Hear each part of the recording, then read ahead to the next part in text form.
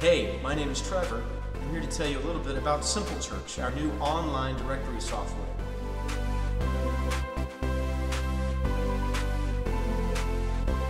I like to use it to look up members in the church to find their information. Well, I have found it very useful for names, to verify names and spelling, since I'm fairly new in the church and I don't know a lot of people.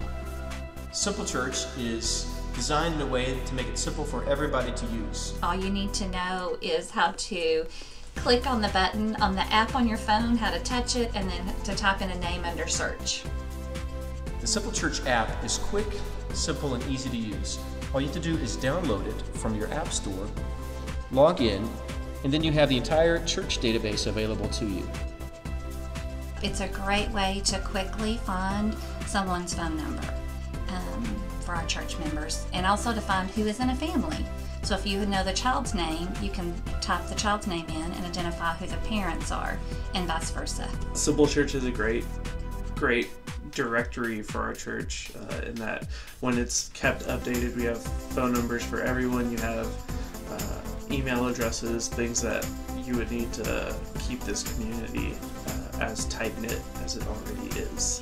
I was using a paper directory and I was having to get up and thumb through to find the people and so forth. This way you can just pull it up alphabetic and put in either name, first or last, and find people. You know, it's my go-to communication platform. Well, it's more up to date. You have the latest people, the newest members or attendees. There are people in SimpleChurch, I think, that is not actual members of the church, but who attend.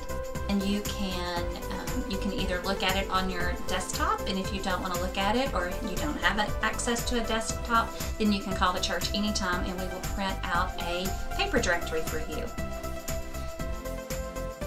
If you're concerned about keeping your information safe online, know that SimpleChurch follows industry standards when it comes to safety, and they also keep all of their servers in-house. We're going to help you get signed up. Every Sunday in March, we're going to have volunteers in the gathering area to help you get your logon credentials set and to teach you how to use SimpleChurch. SimpleChurch is easy to use. I think it's for everyone.